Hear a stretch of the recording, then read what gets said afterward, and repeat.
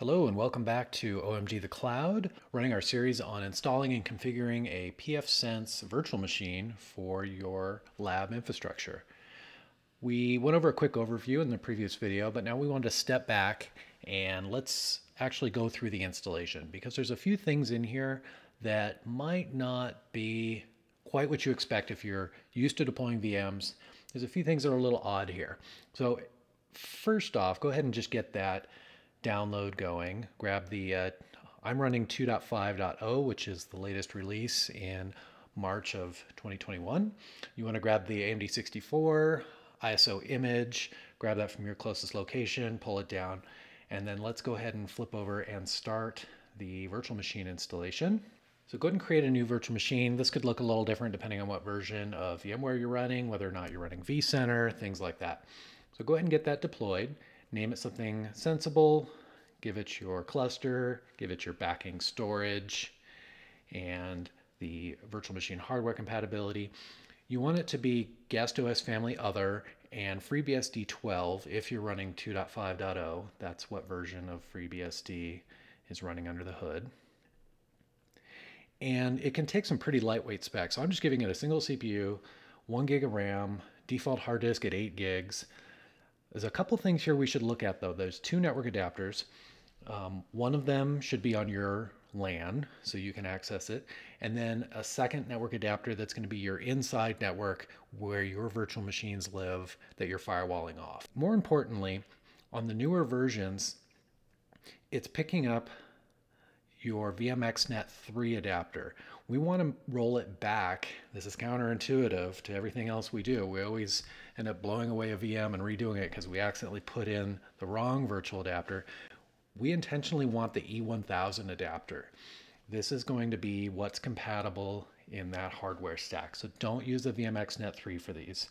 And that's true for both adapters. You want to use that E1000.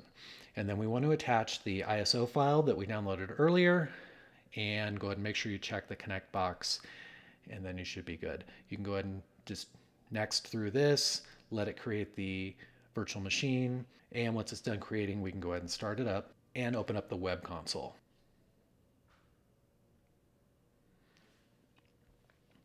We're going to let that installer boot up, and the installation is all going to be defaults. So from here, I'm going to go ahead and just skip ahead to the final stages of the installation.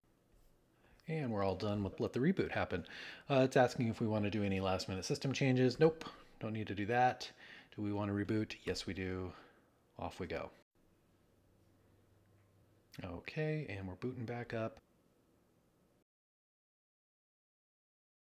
Getting some of those baseline services started up. And we're up and running.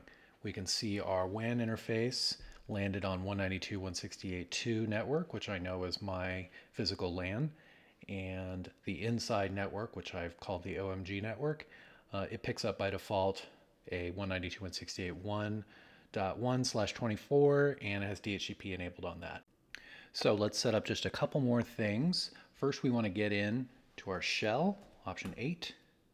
And we want to disable the packet filtering for a moment. We talked about this briefly in the overview video, but this is where, since we're coming in on the WAN side in a lab environment, I have no access to it. It's firewalled off. So we're going to temporarily disable packet filtering. pfCTL-D for disable, pf disabled. And now we can hit that interface. I'm going to go ahead and pop that up. Connection's not private, we know. And we're going to log in with the default login, which is going to be admin pfSense. Okay, and it's going to drop us off at the standard wizard. So we can just hit the pfSense logo to exit out of this. Let's go to Interfaces, WAN. Scroll to the very bottom. You want to uncheck the private and bog-on networks. We need to be able to communicate over these networks since we are purely inside. This is not internet facing. So go ahead and hit Save, but don't hit Apply yet. If you hit Apply, it's going to go ahead and re-enable the packet filtering, and we're not quite done yet. So go to Firewall, go to Rules, go to WAN, and we're going to add a new firewall rule. So we need to be able to let ourselves in on the WAN side. So we're going to leave these settings at default. Source is any, that's fine. Destination, that's going to be WAN address. Destination port range, we're going to use HTTPS. Give it a description, hit save, And now we can hit apply. Additionally, we want to install the VMware Tools package. Go to System, Package Manager, Available Packages, type VM. First one that comes up, Open VM Tools. Go ahead and install that. And it's successful. I recommend rebooting at this point. And we're able to get back in normally after a reboot. We can just double check to make sure that packet filter is in fact on as we expect. So we go back to 8 to get into shell, pfCTL-E to enable.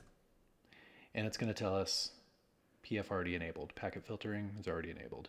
So we are successfully logged in to the web interface from the WAN side and functioning normally. And that's it. We're going to cover some more detailed setup in the next video. Stay tuned for some VLAN configuration, some HA proxy, and some Let's Encrypt auto-rotating certificates. Thanks for watching.